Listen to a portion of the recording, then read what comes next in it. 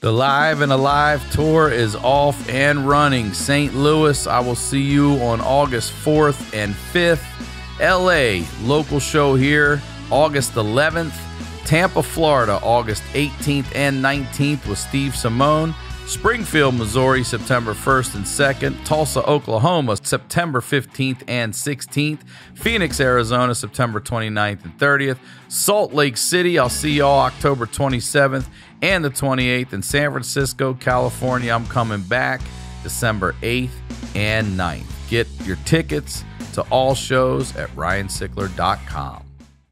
The HoneyDew with Ryan Sickler.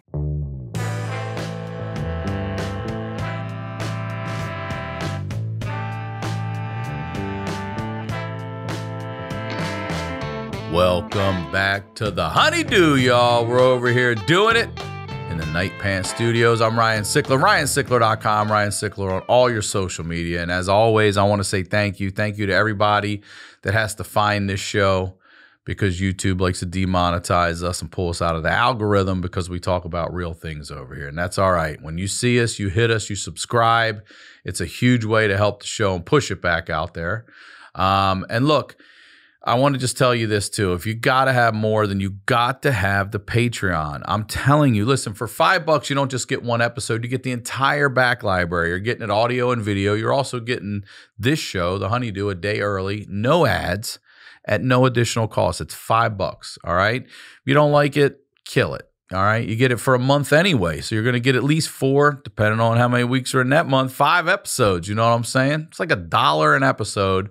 And you're getting the HoneyDew with y'all, and it's the most insane stories you can't imagine. I promise you. I promise you. So thank you for those of you out there that do support the Patreon. I know there's a lot of new subscribers there. You guys are you're the best. If you're looking for a new podcast to listen to, then go check out my old podcast, The Crab Feast. Again, everybody you know and love in podcasting is on that show with different stories. It's a generic storytelling show with some of the most fun stories you've ever heard out there.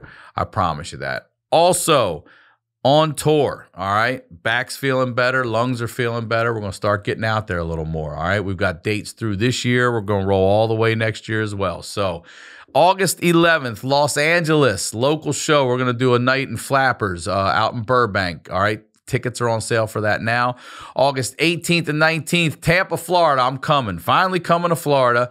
My boy Steve Simone will be with me. We're going to have a great show down there. Come out and see us. September 1st and 2nd is Springfield, Missouri. Never been to Springfield, Missouri to do comedy, so I'm fired up to come there. And then September 15th and 16th is the Tulsa. That was the one that had to be rescheduled because they weren't open yet. So all tickets are live now on my website. Go get them, ryansickler.com. Now, that's the biz. You know what we're doing over here. We're highlighting the lowlights. I always say these are the stories behind the storytellers, and I am very excited to have this guest on today for the first time here, ladies and gentlemen. Alex Hooper, welcome to the HoneyDew. Alex. Yay, I'm here. It does feel really good to be here. I'm glad. Listen, man, I first of all thought you had already been on here, and you're like, nah, dude, that was the Crab Feast. So go check out his Crab Feast episode because it's a great. We're just talking about how you got attacked by a zebra at a zoo on the crab. That's the kind of stories you're going to hear over there.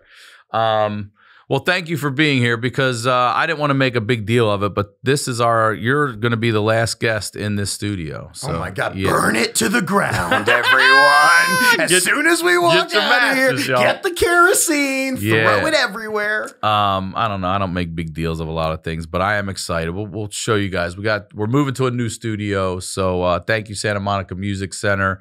We're just outgrew the space. We're going to go to a bigger spot because we got some new exciting things coming your way that we'll get into later. But anyway, you are here. Please plug, promote, Alex Hooper, everything. Yeah, you can find me on the road, hoopercomedy.com. Got a bunch of tour dates coming up, especially starting in August. I'm hitting it very hard. Hooper Hair Puff are on my social media. And then I have a podcast weekly. It's called Dirty Briefs. It's 15 minutes or less of whatever the fuck I feel like doing that week. Sometimes it's positive affirmation. Sometimes it's a list. Sometimes it's just me being a goofy fucking idiot, however I feel like it. But yeah, just something to get myself out there every week. Yeah. All right. So, look, we've known each other for a while now. We did Baltimore together, got to tailgate at the Ravens game. Hell had yeah. a good time. Got our got our ass. That's the game I think we all left in the third quarter. We got our ass beat. But some people come on here, they tell a life story. You actually have something to talk about. So you got married in April of 2022. 2022. All right, so April last year. Yep. So you just in a year. Oh, hey. Just barely over a year. Congrats. Yeah, we've been together. Happy anniversary. Yeah, thank you. We've been together since college. It's been a very long journey for us. Like we've been together in some form or another for 18, 19 years. And so what made you finally say, let's do it now? You know, I had a very antiquated view on marriage because my parents, my mom and stepdad are both divorce lawyers. So I grew up thinking marriage was the worst thing you could ever do. I never had a positive outlook on it. Really? Were they married? Well, for a little while. They got divorced. They're both, they had 2 divorces and 3 divorces under their belt simultaneous. So, like, that's all I knew. And they were divorce lawyers? Yes. So they're just repping themselves in there, like, I'm just going to do this. I think the only reason my mom and stepdad never got a divorce is because they were both afraid the other one would take all of their, like, the other one's money. Like, that they were both so talented at their job. But when you grow up like that, all you hear is, like, oh, this dad sucks and this mom's trying to take her kids and blah, blah, blah. So I was like, I'm never doing it. But my wife got me to the point where she was like, look, you're looking at the wrong examples. Why are you looking at our parents for like, look at our friends that are married and have perfectly happy lives. Like, we should do this. And we knew we wanted to have a family. So I was like, okay, I just need to get over my own bullshit and get there. And something that really got me there is there's this Alan Watts quote that's, you have no obligation to be the person you were 5 minutes ago. And when I heard that, my brain was like, oh, I'm holding on to so much inner turmoil from when I was a child that I don't even believe anymore. I just need to let this shit go. So I proposed and we got married in a beautiful wedding in Puerto Vallarta, Mexico. Oh, yeah, I've been there. It's beautiful now. Yeah, all right, it was congrats. fantastic. Thanks. So that's April 2022. And then shortly after that, you start notice some weird health issues. Yeah. So then over the next couple of months, I was extremely busy. And so I was just kind of ignoring what was going on inside of me. But I noticed my neck started to like really like thicken up. People would see me, they'd be like, are you working out a lot? And I'm like, no. And I couldn't stop touching like the neck area. Was it sore? It wasn't sore. I could just feel these things in there. You want to touch my I know, it makes you want to, because I know, I'm like, are they in here? Are they in here? So then I'm at a music festival and I'm tripping on acid and I suddenly was like, something is wrong with me. And my brain is like telling me like, I'm in this trip, but I'm going like, you need to figure this out when you get out of this festival. So I get out of the festival, I go to the doctor a week later. My doctor looks at me and is like, I think this is lymphoma. And I was like, what? Just right like that? That's what she said. She said, I think this is lymphoma. You need to go get tested. I'm going to send you to a specialist. And that started a 3-month journey of getting every test you could possibly imagine to test for. Basically, they were like, you have cancer. We just don't know what kind. Wow. They knew pretty much off the bat. Like right away that this is a type of cancer. We got to go figure it out now. So what is do you know, I don't want to put you on the spot, the difference between, I always hear leukemia and lymphoma linked together. Yeah. At least mentioned together, I should say. Do you know the difference? I believe leukemia is a blood cancer. Blood, okay. And then lymphoma is like when your lymphatic nerve. So the reason by the time I got all my testing done, and I had MRIs, PET scans, blood work. I had a bone marrow aspiration. What is that? Dude. So they basically, to see if it's stage 4, they have to extract bone marrow and they pick out a needle this big. Now, here's how you know you're about to be in a lot of pain. If there's 4 people in a room for one procedure. One for each limb. 2 of them were there literally just to hold me down. And they do it through your hip. Oh, dude. In the side? Like in the side? Oh, yeah. And they got to numb you up or something. They do, but you can't numb bones. Yeah. That's what you learn really quickly. So they're numbing the skin to break the skin, but the bone is the bone. Dude, when it gets, you will physically just go like this, like, and it's the weirdest pain you have ever felt because it's this deep, just like pinching. How long? How long are they in there? It was like 7 minutes, probably. Minutes? Yeah. Holy shit, dude. I thought you were going to say it was like in and out. No, because the doctor, he even said to me, he's like, you have very hard bones, very hard bones. And I was like, I don't need this right now. I'm getting roasted about my bones. Get out of here.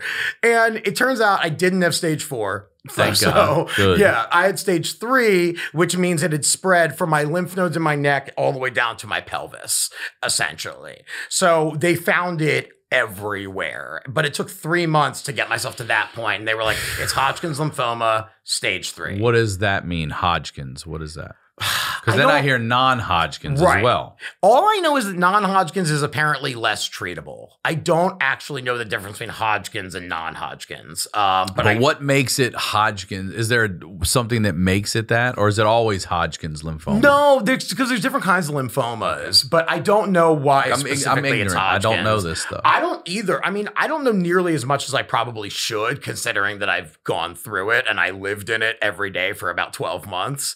But there's some things where you're like, part of me was like, it doesn't matter what it is. It's in me and I have it and I just need to get rid of it. And honestly, the testing period, that was the worst. When you don't know what's wrong with you, you just know something. It's terrifying because you don't know how to tell your family. You don't really know what's going on inside of you. Once they told me, hey, it's stage 3 Hodgkin's lymphoma, here's what we're going to do to get rid of it. This 12 rounds of treatment over the next 6 months, chemo, no radiation. I was like, so you can get it? They were like, oh, this one? Yeah, 90 for someone your age, 95% cure rate. Whew. And so you hear that and you're like, great, okay, then let's go. And I wasn't, this is one of those things where it came into my life and there's nothing you can do about it. So you just start to figure out like, okay, well, how can I learn from this experience and how can I get through it in a way that doesn't completely deplete me from who I am? And so I started doing chemo and chemotherapy was fine to the point where— let's pause for a second. Yeah, go for it. Here's what's crazy. How relieved are you, first of all? Because are you thinking the entire time this is a death sentence? 100%. Because my body, I have dealt with health issues my entire life. I have one of the worst cases of eczema you could imagine, where doctors my whole life have just looked at me and said, I'm sorry. That's yeah. And I'm like, I don't need your sympathy here, man. Like, I need you to fix me. Yeah. When I was a kid, I would literally have pus oozing out of my face. I would wake up in the morning stuck to my own pillow. Oh. Like, it was off. I mean, my skin, I looked like a hot dog that was run over by a car. It was just brutal, painful, uncomfortable. So I'm no stranger to health issues, and my body, it always goes to the extreme. It always, and so I was like, oh, it's gonna be stage 4. There's no way. My body wouldn't allow me to get anything less than a stage 4.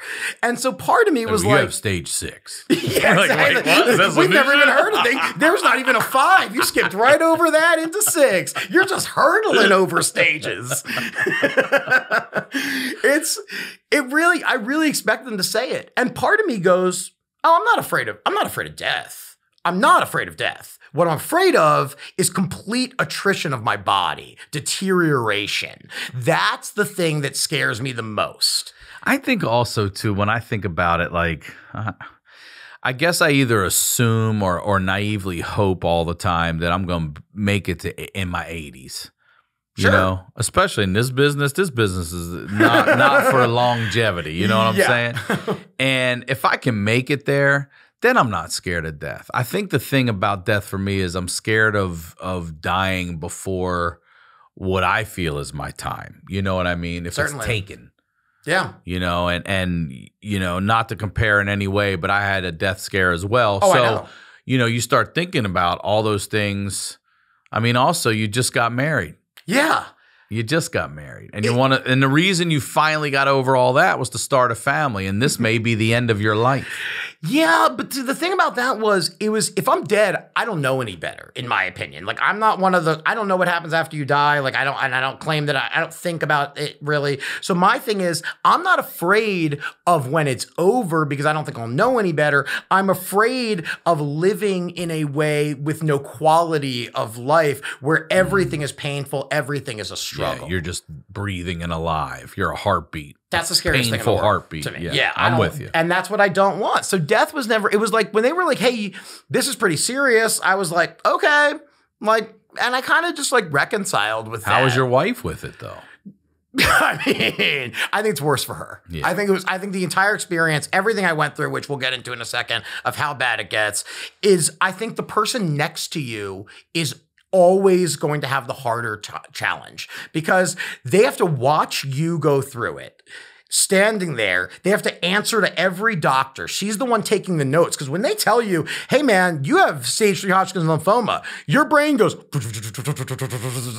and you disassociate immediately. And you're just sitting there going, okay. And my wife's the one like taking every fucking note, like making sure that we know what's happening. She's also the one that has to deal with my family, her family, all of our friends. She has to answer all the questions. She's like your cancer concierge, you know? Yeah, this is it. Somebody should get that. I checked in and I made sure I was just like top of the line service, please. Please do that for cancer patients and families. A legit cancer concierge where they just cater to your situation and help your family out and all the answer. Oh, I think this is a brilliant idea. Yeah, anyone also take the stress off of your wife or whoever that might be that's helping you though. It's because it's so confusing. First of all, just our medical system here is confusing enough. Then you gotta mix whatever your issue is into that medical world and figure out how to work that. I mean, it's a nightmare. So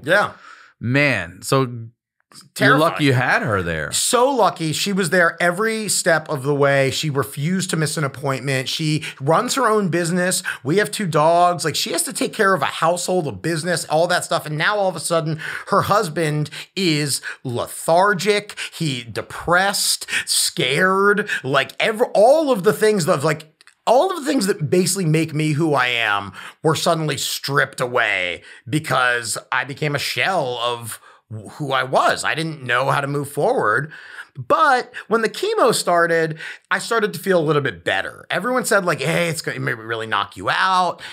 It didn't knock me out. In fact, I went to every chemotherapy session, like where people were like, it's going to be scary. I went in going, I'm ready. Give it to me. Give me the medicine that will clear the shit out of me and get me back to my fucking life. Because that's when I found out I had cancer, all tour dates have to stop. Everything has to stop. Everything.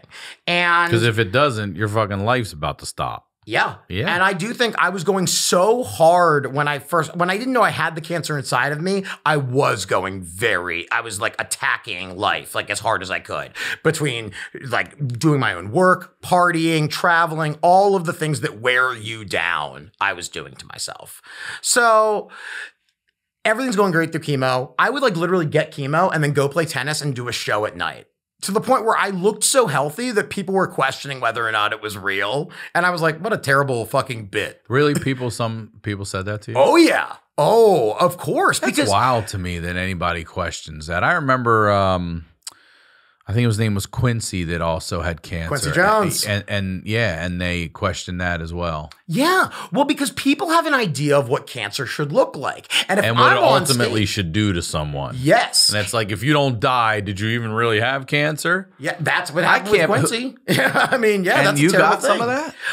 What I got is after shows, people would be like, is this real? Like, you don't look like you're sick. They would say this to you. Yeah. And I'd be like, yeah, I'm not making this up for a wild bit. thing to say to somebody. They just don't understand when someone is attacking cancer like right in its face, where like I'm talking about it, I'm making jokes about it. I don't look sickly at all. So to them, if they've seen cancer in their own life, or like someone, like maybe their mom had it or something, and they were like, you don't look like she did. Like, there's no way you have what she had. Yeah. And that's what that goes through their mind. So they're trying to reconcile in their own brain. If he looks this healthy, but he has cancer. You hadn't lost hair or anything like that at that point? Nothing.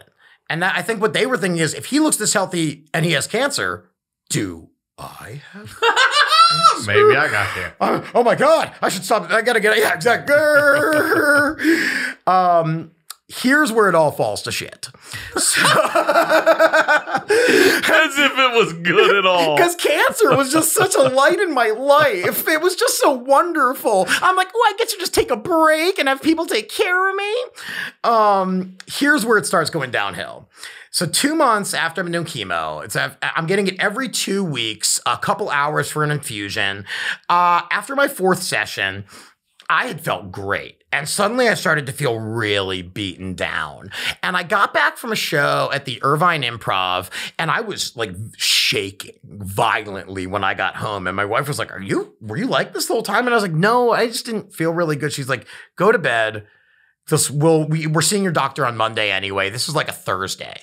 I wake up the next day and I'm so out of it. I start canceling all my shows for the week. I'm just like, I've never canceled anything. I'm one of those people that's like, I will show up if I'm fucking dead. And I was like, there's no way I can perform. I just can't do it. So I have to cancel shows. Seeing my doctor on Monday. Monday comes and I have to go get a PET scan to figure out where we are in the treatment process. And when I go there, I am completely delirious. I had seen my doctor that morning. They put fluids in me. It said, go get the PET scan, go home, take a Vicodin, and just take a nap, and we'll see you very soon. So that night, I go get the PET scan. I don't remember any of this. I go home. I go to sleep. It's 4 p.m. I wake up at 8 p.m. I walk out of the bedroom. My wife is sitting on the couch watching TV. I walk into our kitchen and just start taking a piss.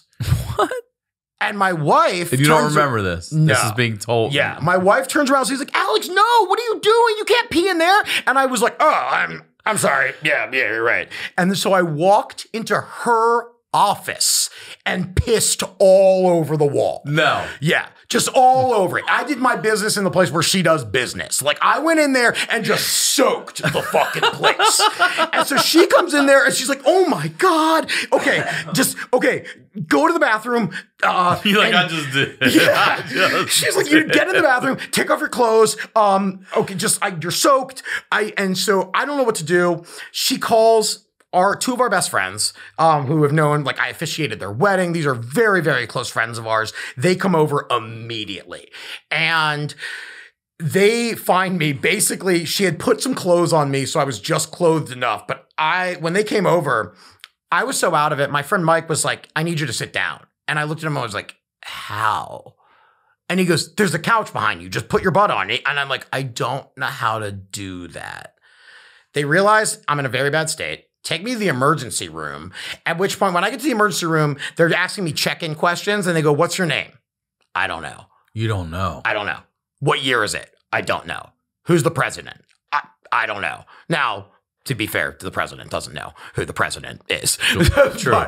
But it was one of those things where they immediately check me in, and I'm out of it. I don't remember any of this part of the process. I have very faint, like, flashes of memories.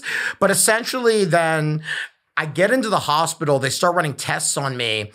And here's what I eventually learned a few days later. My portacath, which is the port that they put in to do chemotherapy. They do a surgery to put it under your chest so you don't even think about it. It's just in there. It never has to, like, be worried about getting wet or anything. 2 months after they did it, it got infected. And I don't know it's infected because it's an internal infection. That infection spread to my heart, causing a 1 centimeter vegetation. What? So, and I'm going to slowly try to explain what these things are because I didn't even know. I had to research all this. A vegetation is a germ or mass of cells in your heart that is not supposed to be there. And it blocks and can block arteries. And what it will do is then that can spread and move one of two ways. It can go to your arms or your legs, or it can go to your brain. Mine decided, let's go see what's in Alex's brain and figure that out. So it spread to my brain, which was causing multiple embolisms to happen at the same time. So essentially— And this is why you don't know who you are or what's going on. It's already— I'm having a stroke. Yeah. That's what is happening. It's already happening. I'm having a long-term stroke. Not something's wrong here, but just like, I just kind of feel all right, everybody. Like, just not losing my mind. Had no idea.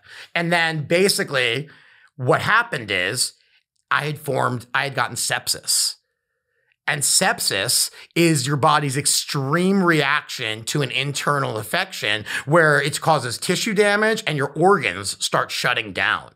So when they took me to the hospital, I was essentially hours from death. Whoa. Hours. That's what they told my wife when I got there, and they checked me in and they put me in a room and everything. They told her, you need to brace yourself. This is extremely serious and we don't know what's going to happen.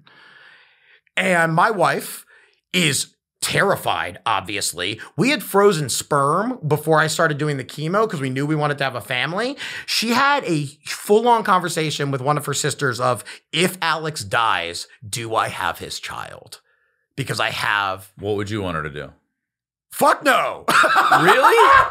I mean, I thought for sure it was a yes. That sounds like the most depressing. Every time you look at it, like, what if this kid's a horrible kid? And you're like, yeah, of course it is. Alex was a terrible child. Why did I do this to myself?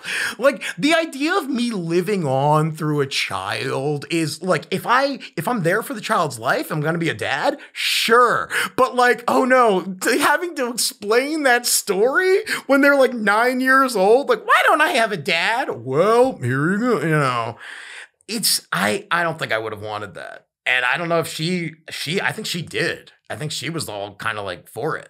But so that started the process of me. I was in the hospital for 33 days. You go in completely out of it, having no idea what's going on with you. And I didn't see the sun for 33 days. And how long were you in for? Yours was what? 30? Just about 30. Yeah. Right. I had a window though. After 9 days, I had a window, but it was the first 8 to 10 days I didn't. I had a window, but it still was like, and I would sit by it sometimes. But for the first 2.5 weeks, I was completely bedridden. Oh yeah, my body swelled up 25 pounds from edema, which is basically just your body's unable to release water.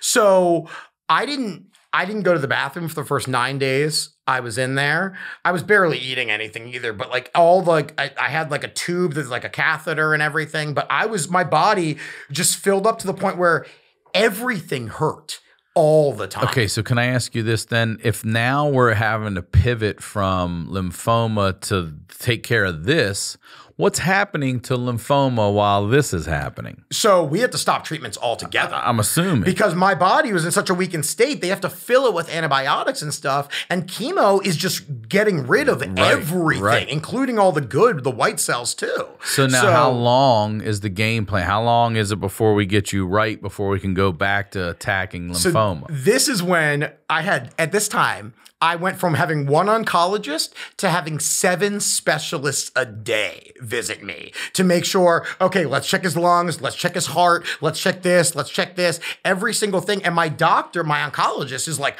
I need to get back in there and like get rid of the rest of this lymphoma. Like we were doing really well. And then I have infectious disease specialists going, you're not fucking going near this guy right now. He's going to die if you get in there. And so everything was like, it paused essentially for treatment because all it was we need to save this guy's life and rehab him to the point where he can get back on treatment to continue saving his life. It was just it's baffling to think about because I consider myself a pretty healthy person. I exercise, I eat well, I do self-care things. And so all of a sudden, everything in my body is just going, nah, we don't feel like it anymore. Just fuck you, you know? That's how it felt. It felt like everything was turning on me. So then what happens? How long is it to get you cleaned up and back into treatment for lymphoma? So the 33 days in there, they're trying to deal with the sepsis. And that whole time is just the sepsis and the infection. All 33 days. Yes, until so now you're a full month off of chemo. Correct. And when I'm in there, they're doing multiple procedures every day, like MRIs and PET scans and everything else. MRIs, by the way, I've done MRIs in my life. The claustrophobia doesn't bother me. It does a lot with a lot of people because it's so loud. Not the volume, it's the space. Yeah, when you're here. Yeah. Something I was able to relax in there, except when I had the edema, they would twist my leg and they would need to stay in like one position for 45 minutes. There were multiple MRIs. I scream cried through the entire experience because like there was nothing else I could do to release the pain than just cry hard. I just had this time I wore a dark eye mask and put AirPods in and outside the tunnel. Smart. So that way I never saw the clothes. You know what I mean? I just listened. I just saw blackness and music and just they slid me in. And I was like, how long was this? Guy's like, I can do it in 8 minutes if you stay still. I was like, done. Oh, nice. Done. Yeah, I had a few that were very, very long. I had some 20-minuters that I just, I can't. It's brutal. It's terrible. It's, you know, and I'm being pumped up with Dilaudid like every couple hours. And I knew like, it got to the point when like they were giving me so much Dilaudid, it was barely even affecting me. And I was like, and that's, I mean, I love my drugs. And so, but I couldn't even enjoy the Dilaudid. There was like, it was basically like, because you were on that too, right? Yeah. For me, there was a 10 seconds as soon as they injected it. And I was like, oh, is this why people do heroin? Is this what Chasing the Dragon for this 10 seconds where you go, oh, there it is. Okay. Yeah, but see, I didn't get that. That's what people loved. I didn't get, I was terrified on it. Yeah. Like what it did do though, two things. It's a physical, for me, it's physical and mental. The physical, it absolutely took the pain away. So I was in so much pain that it took the pain away. It didn't make me high. It just made me feel better physically. But mentally, I'm telling you, like I'm looking at you right now and just flesh, chunks of your face are falling off and hitting the table. And bloody strings are hanging there. I wish I had that. I'm seeing the cheekbone. That's what everybody says. And I made them take it away. I was like, I'm tripping. Get this shit out of here. I don't want this at all. No, that was, mine was more so just like, it was just maintenance. It's all it was is like make some of this pain go away, but there was no euphoria from it, which unfortunately. Also with all the mental anxiety going on, it just wrecks everything. Yeah. You're not having a ball in there. No, it's all, the thing is I can't even, my brain is so loopy that I can't even read a book. I can't do anything except lay there and watch TV. When I finally started doing physical and occupational therapy in there, I would do 3 hours a day and it was such a reprieve, but I was so weakened that the first time I tried to get out of bed, my first physical therapy session, I couldn't even get out. I could not stand up. I sat up and was so dizzy and weak, I fell back and they're like, you can't do this today. Yeah, and that's that was my thing too, is that you forget that you're laying there so long. Your body atrophies very quickly. Oh my God. It's wild how fast it happens. Yeah, so fast. I felt like those old people in Cocoon when I got out at first. I could touch my hamstring and it would just shake. My ass was gone. I feel like I got a nice little baseball ass. Yeah, you know what I mean? I definitely have a baseball ass. For 50 years old, I got a nice little baseball ass. I could still fill out a pair of baseball pants. Oh, baby. But it was gone. It was gone. It's almost back now from physical therapy, but it was Get those squats in there, right? I'm doing my hip hinges and get my squats. Yeah. I thought, they told me I'd been in there like 27 days or something like that. And they were like, hey, you're going to get out tomorrow. And we just have to do one more MRI. They do an MRI and realize that I have an old injury in my knee from 20 years ago where I had I tore an ACL and my meniscus. And they were like, you don't know about that? And I was like, I mean, I remember it happened 20 years ago, but like, I don't feel it anymore. And the doctor was like, well, your knee's not draining from the edema. It was like 4 times the size of my left knee. He's like, we need to get in there and we need to do a surgery tomorrow.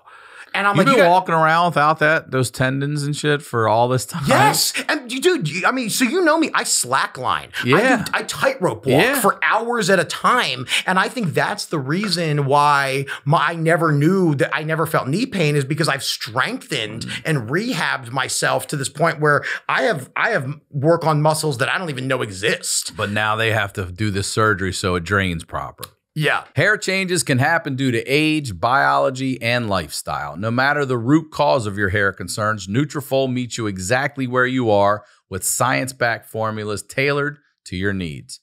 While Nutrafol's hair growth supplements target the root causes of thinning hair from within, Nutrafol's scalp care formulas help create a healthy environment for improved hair quality.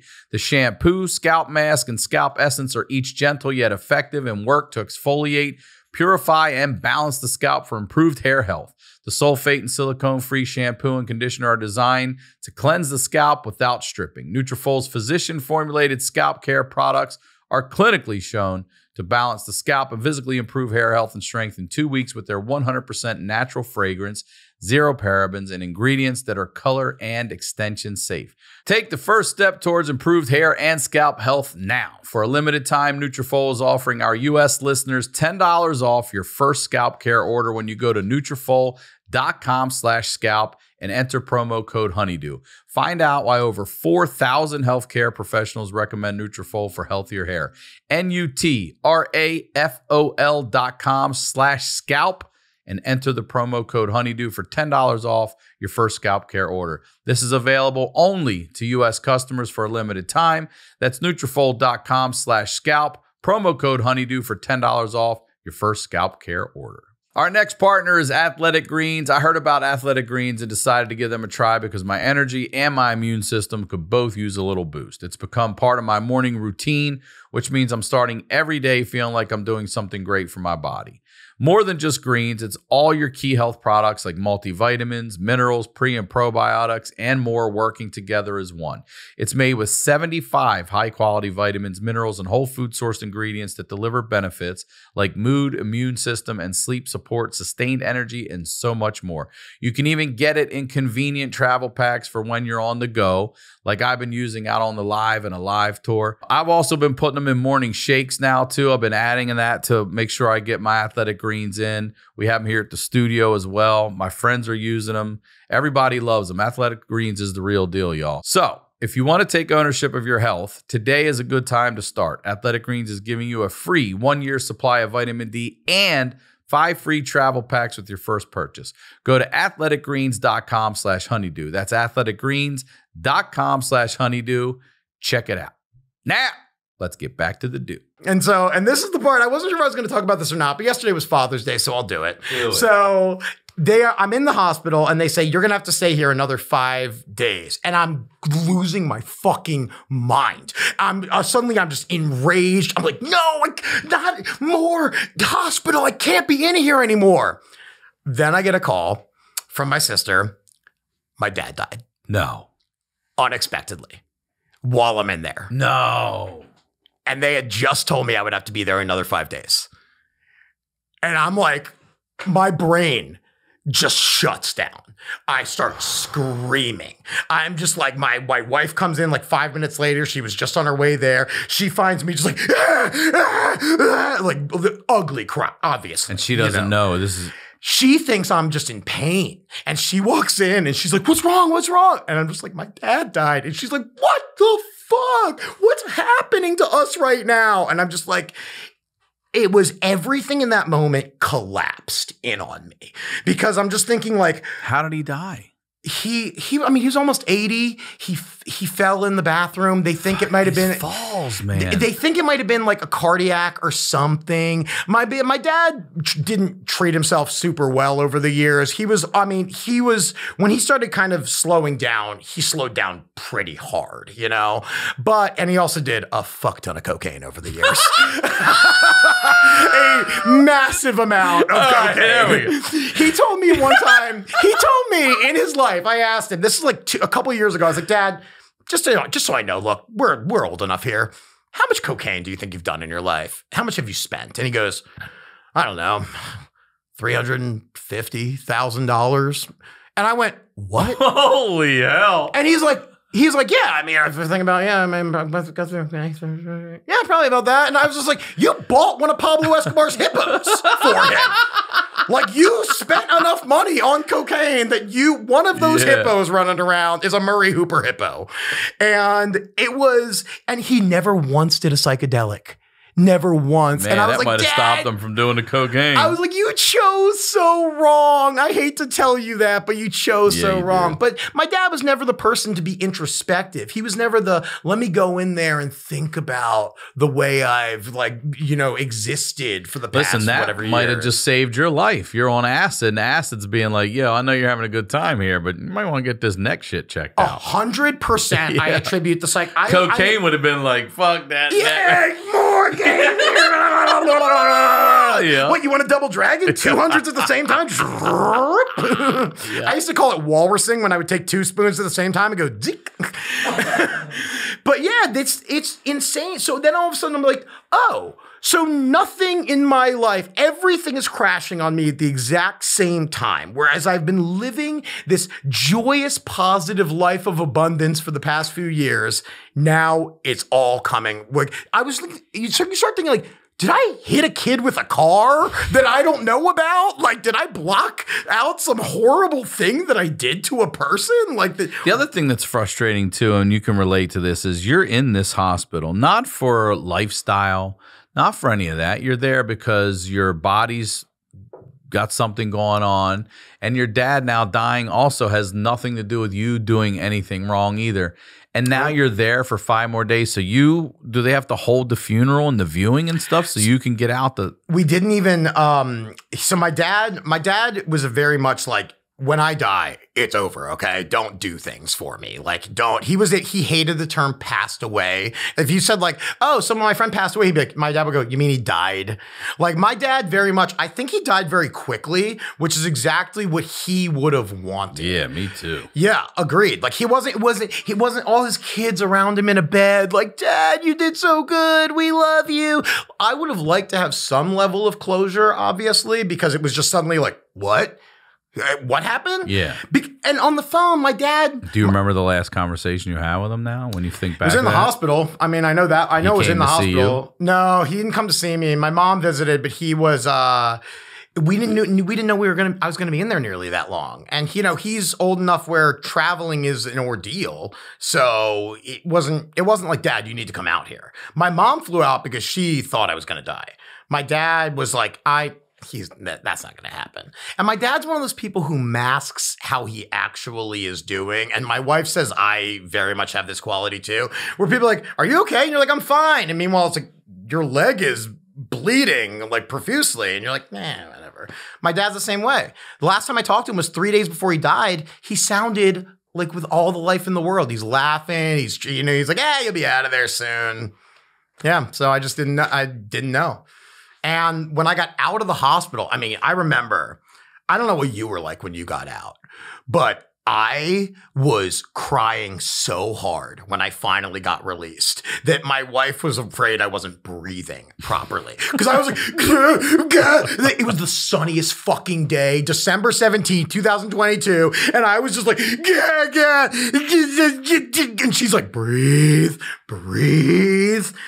And I got emotional. Because I laid on my back the entire time, flat. And the highest I got was 30 degrees. So when I was able to go home, I asked them, I'm like, can I roll to my side? And they're like, you can roll to your side. And I was like, oh. And when I rolled to my side, I cried. I laid there and cried.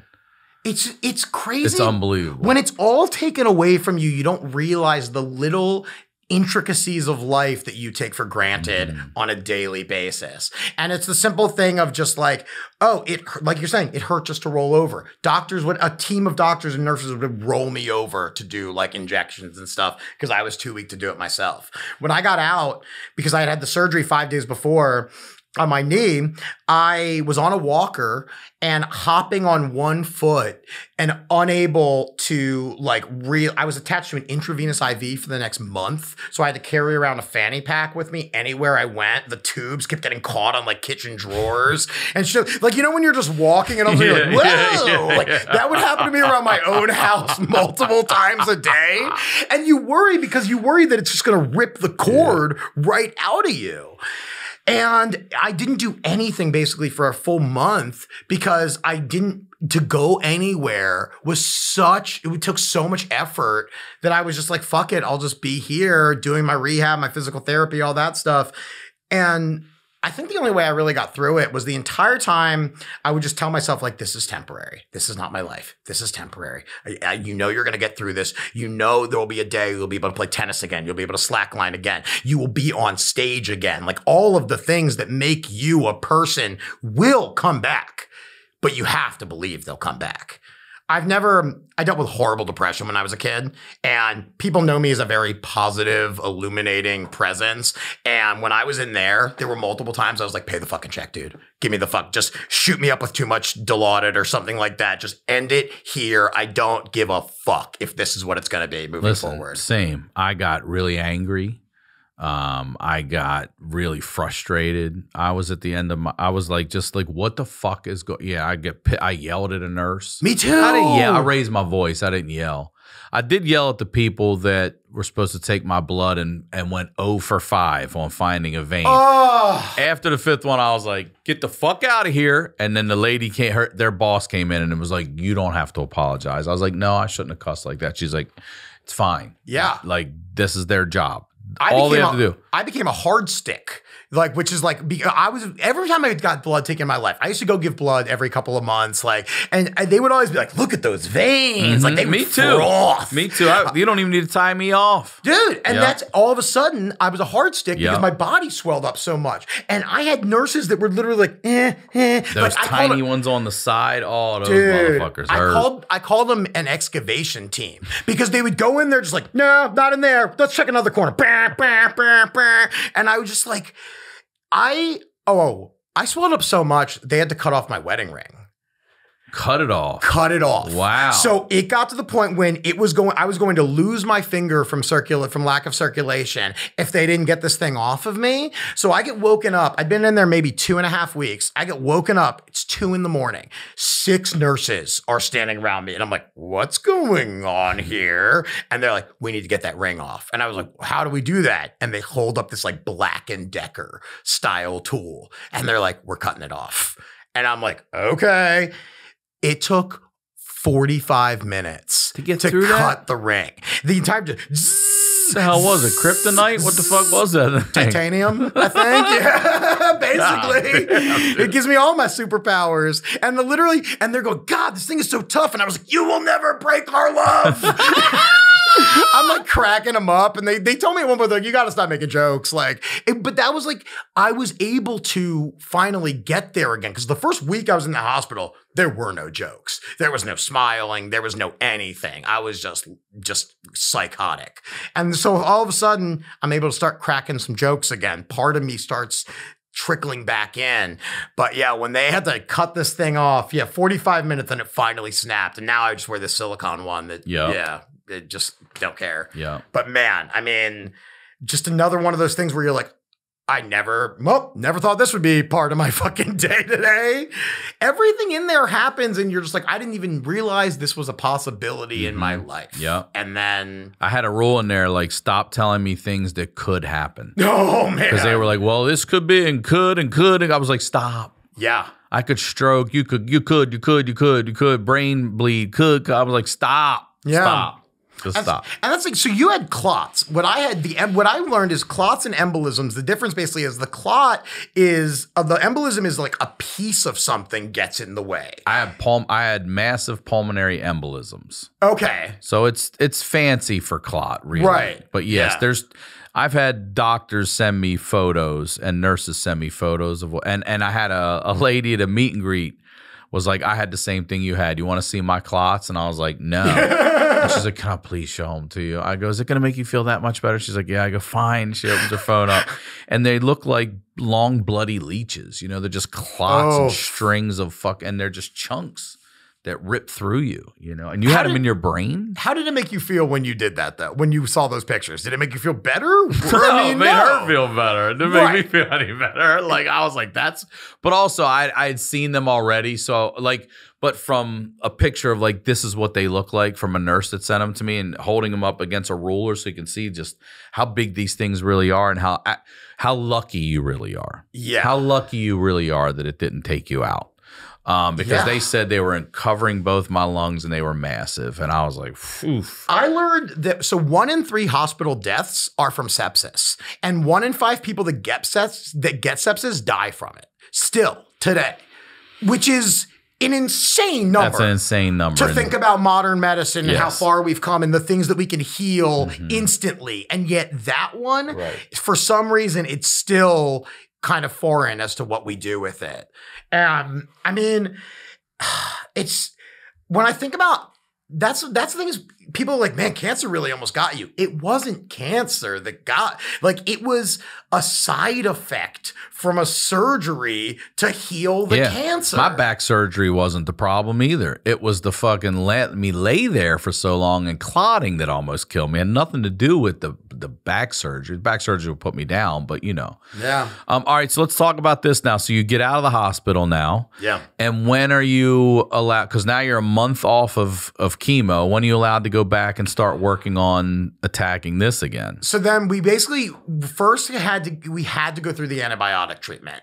For the first month, I had to be attached to this intravenous antibiotic. It would give me 6 doses a day. Every 4 hours, it would shoot another dose into me for like 30 minutes. And they said, while I'm going through that, I cannot possibly start chemo again. And so basically every few days I'm visiting an infectious disease specialist, getting blood work done, seeing my oncologist to see when we can start up again. And eventually it got to the point when I could finally get off the antibiotics and take the fanny pack off. And literally like the day it came off, my oncologist was like, get me in there. Really? Put me in, coach. I'm ready. And then, how long was that layoff? 2 months?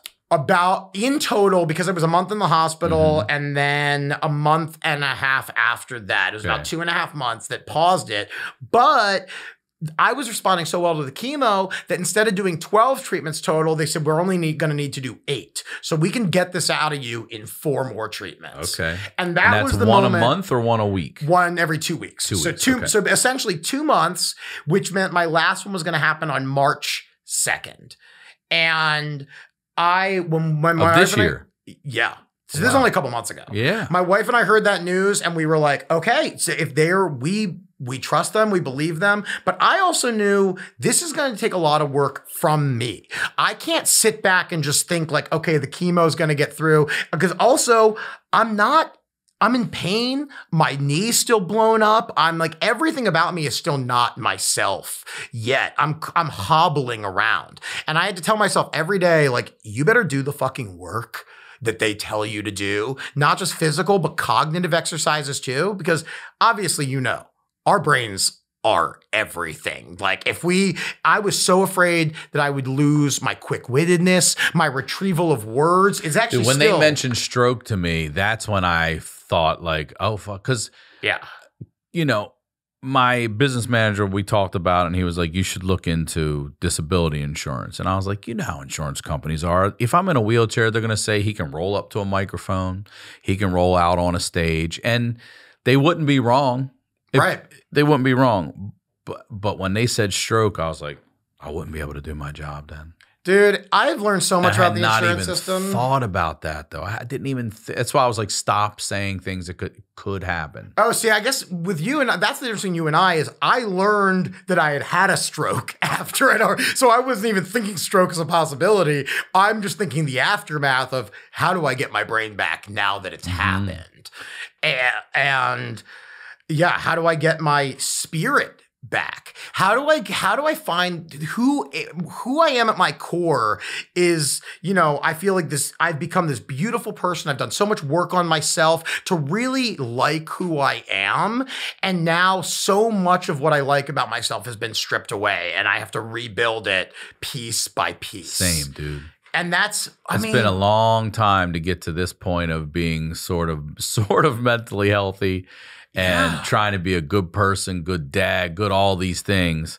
But I find that it's been coming in waves for me. So getting the special out made me feel a little better.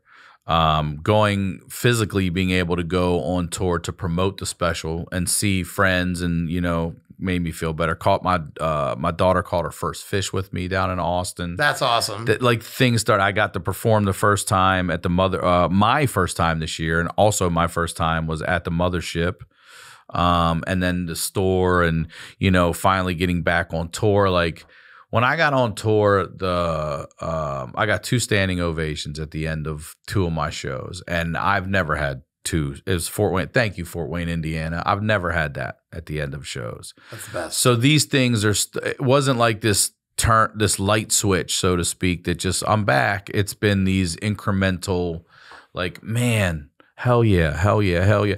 But you know what else sucks too is like I had been practicing that. I had been practicing gratitude. I journaled every day about being grateful for my health and my daughter's health. Like I didn't need this reminder. Yeah. I didn't need it. I was already there. And now it's made me slow down a little bit and sort of take more in for sure. But I didn't need that, like, hey, you should be, health is everything. I know it is. Yeah. I knew it was before this happened.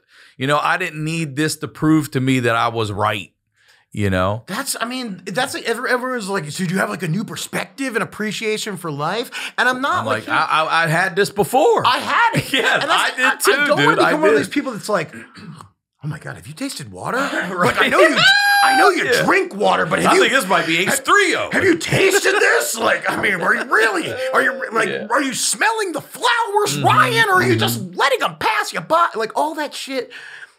I am trying I was doing that. I take pictures of flowers throughout my day. I was doing that. Yeah. I was appreciating things. I don't think I was going too hard. Like I didn't need this as a reminder for me to slow down or any of that. I think I was doing a good pace, you know. But man, I think I was going too fast. You do? I do. I think I spent many, many years running to like as fast as I could, thinking like the faster I run, the faster I will get there. And I just think that's not true. Whereas I have to tell myself this year, my whole thing this year is that be the tortoise. Is the tortoise won the race. He was methodical. He was paced. He didn't just run by everything and not look around. Right there the whole time. Not. And that's what I think I was the so slow and steady wins the race, bro. Yep. And that's when you're forced to slow down all of a sudden and you can't do the things that make you feel like who you are. Then you start to really pick up a lot of lessons. And I told myself when I got the cancer, I was like, this isn't going to kill me. Came a lot closer than I ever thought it would, but it's not going to kill me. So how can I use this to my advantage?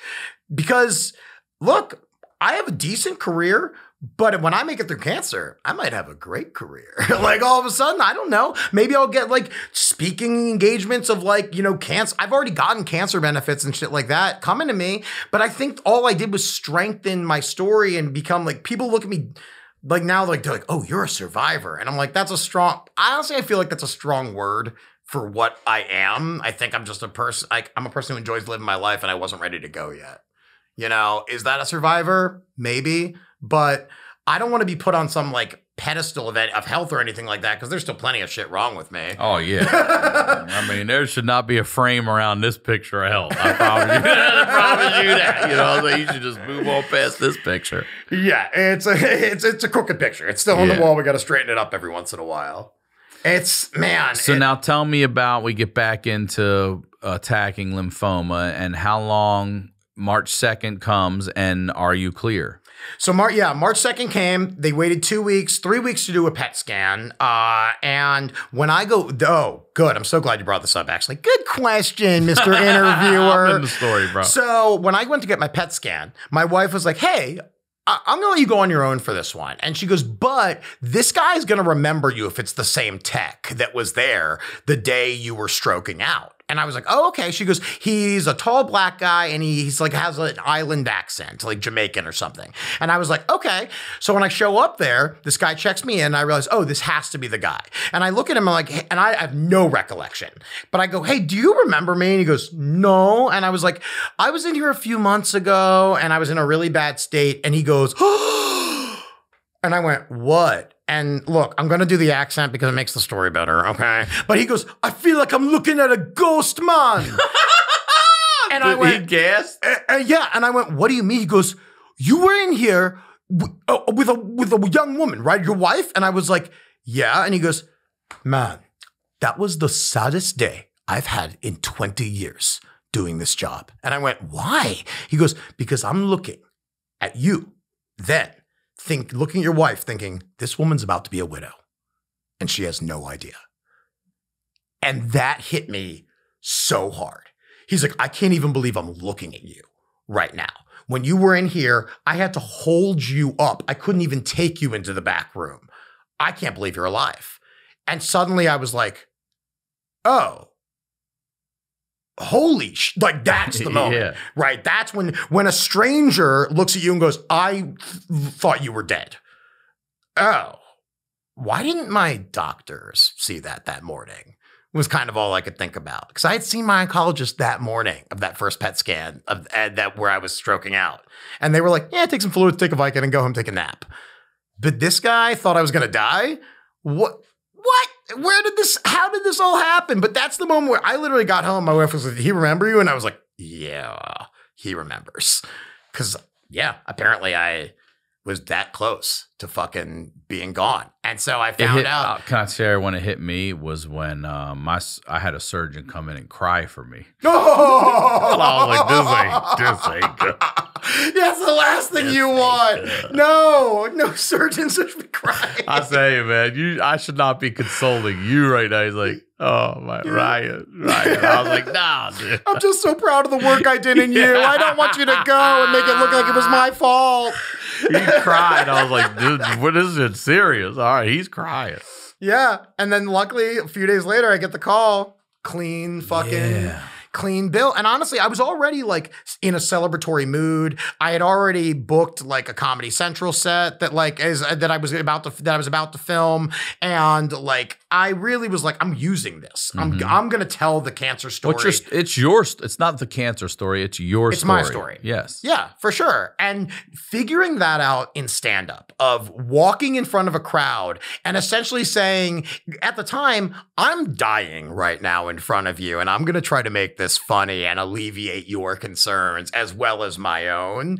It was quite the challenge because I would watch audiences like squirm. Well, there's no way you can't not talk about it. I talk about it now. There's no way you can't not. And also, I'm very fortunate to have a show with such a great audience where we can come on here and talk about this stuff and hopefully help other people. I'm going to say this now for real. If you are having any kind of health issues, definitely go get that stuff checked. Don't be like, should I? Yes, you should. You 100% should. Yep. For real. I thought about when I first got it. You don't need to take acid to tell you that. Yeah, but it might help. You should anyway. I thought about it because you go, okay, there's two routes I can take this. I can tell people that I have cancer and I can talk about it. I can make jokes about it.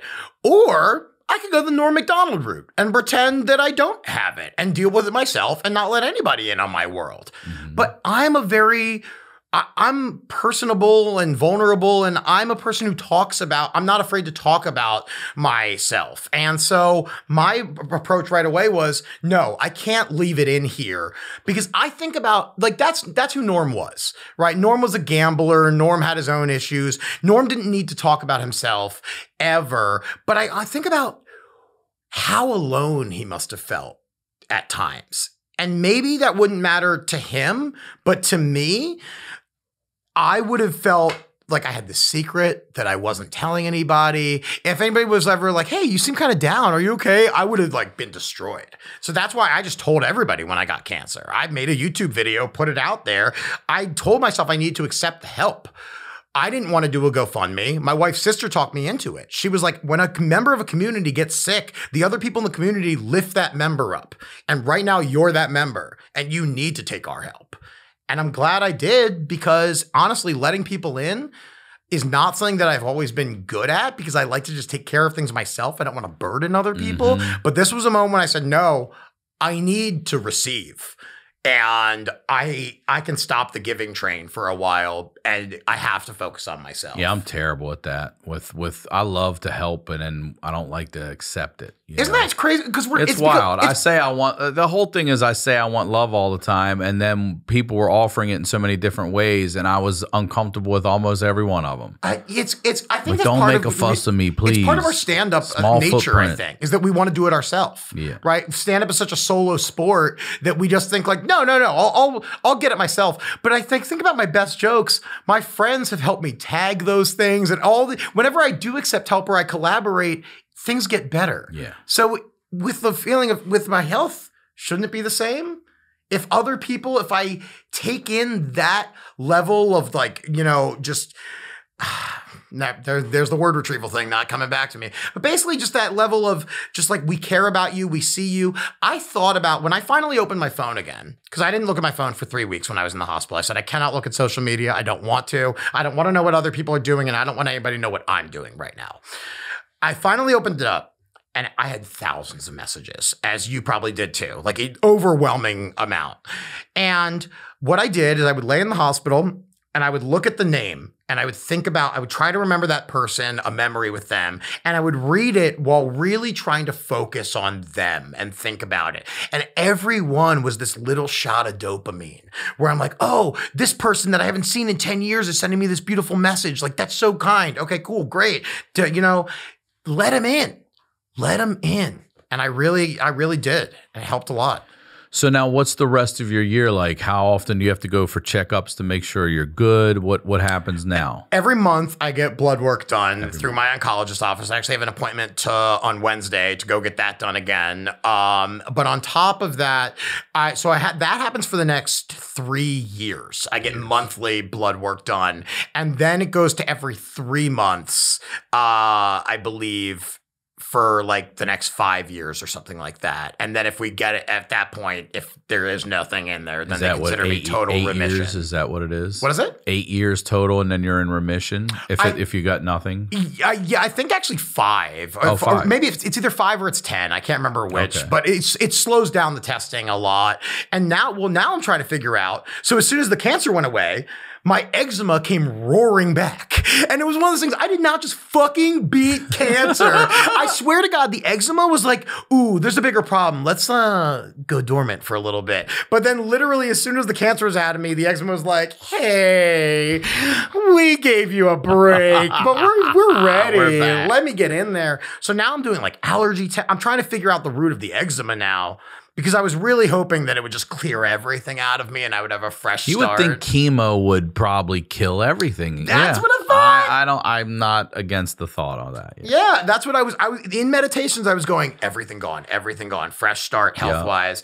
But so now it's just a matter of like, trying to be as good to myself as I can, so that I can keep doing my job as I want to do it and living the life that I want to live. The biggest thing is the time that's taken away from you. That month in the hospital, it's this, you're never going to get that back. No. All those appointments that we have to do, all of that stuff, it's just like, it's a massive inconvenience. And I'm lucky that I don't work a regular job, that I make my own schedule. Same. I wouldn't, right now with physical therapy 3 times a week, they make me go for medical massages. They make me, I've got a cancer appointment this week. I have so many doctor appointments. There's no job out there where I'd be like, I gotta go. And they would be like, you have to quit. Nope. Yeah. Nope, not at all. I'm so glad I work for myself. Yeah. And that's been, it really got me through this period where, especially with like a GoFundMe and stuff like that, everyone was like, you just need to chill. You need to relax and you need to heal. And I was like, no, I still want to like do stuff. And like Jeff Ross told me something that I've never forgotten this. He goes, Alex, do not let your ambition get in the way of your healing. Yep. And I had to hear that because I was that person where I was like, I'm going to walk out of that fucking last chemotherapy session straight onto a stage and do a special. But let me tell you this. Yes, but I think that's the right mindset. I was certain I was going to kick this physical therapy's ass. I was certain I was going to get in and out for this 3-hour outpatient procedure, back surgery, and then whoop physical therapy's ass and be back in it in no time. Man, I think that's the right mindset. You don't want to go into it being like, oh, this is going to suck. And, right. You got to, but then you do have to temper real expectations and be like, all right, I'm alive. We made it through this. Now I'm trying my hardest every day to just be like, just focus on these 24 hours. Yeah. Then we're going to get up tomorrow. We're going to be the best person we can those 24 hours. I'm trying. That's so important. It's hard though when you do it like this because and with a kid, and you want to have a family, you're always looking ahead of they're going to camp this week and what time's this start and that start and where are we going here or there. Cancer put a weird pressure on me, like where now I feel like, okay, but now I have to do more like with my life. And if I don't, there's some bigger meaning or purpose. Yeah. And I don't, and whether that's true or not, my brain is going like, Alex, you don't waste time. Like, don't just sit around all day, like reading a book, like don't do this. Like, and I'm like, but I need to be good to myself, and I can't rush into the rest of my life because there is still so much more to go. And there's that weird pressure of like, okay, I know I'm going to beat cancer. So what can I do after that to utilize it so I can be a better person and have, in every way? And it kind of puts a weird pressure on you in that state. And that is a place where I do feel like a survivor, where I'm like, oh, I don't know what to do now, because I never had this feeling of fragility before, but I do now. And I'm not exactly sure the best thing to do to move forward. But I think that's just going to come with time and patience. Dude, thank God. I'm glad you're okay. For real. I know you've got a long road ahead of you, but I'm glad you're okay today. Yeah, right? Thanks, man. I appreciate it. Thank you. Thank you for coming on and sharing the story, being vulnerable. And you know what we do over here. This is your first time. So advice now, after everything we've talked about today, you would give to 16-year-old Alex Hooper. First of all, 16-year-old Alex Hooper would have said, shut up, old man who kind of looks like me. Fuck you. You don't know anything. Like, he would have been a fucking asshole to whoever tried to give him advice. I know that for sure. But the main thing is focus. What I would have wanted to get through to my 16-year-old self is like, the world is not against you. And if you can just realize that you have a place in it and you can lead with love instead of with this rebellious spirit that is inside of you, there is a way to move forward that will service you. And I think as a 16-year-old, I never would have, I didn't understand that at all, I didn't think there was a future, but just like tell them to calm the fuck down a little bit and just be patient and focus on the things that you truly enjoy. And I think that's what has gotten me to where I am. If I can, like you said, gratitude and just focusing on the things that do make me happy, it really changes. Every single day I wake up and I'm like, there's opportunity out there. Yeah. And I don't know when things are going to change drastically for worse or for better. So I better just appreciate what the fuck's going on right now if I feel good about it. Yeah. Yeah. Well said. Thanks. Please plug and promote everything one more time. So Comedy Central set is dropping on August 9th. My podcast is Dirty Briefs. It's weekly. It's super short. Go listen to it if you like my voice. And hoopercomedy.com for all those tour dates. Go get it, everybody. Awesome. Thank you very much. As always, RyanSickler.com, Ryan Sickler on all your social media. Get those tickets. Come out and see me on tour. All tickets at RyanSickler.com. We'll talk to you all next week.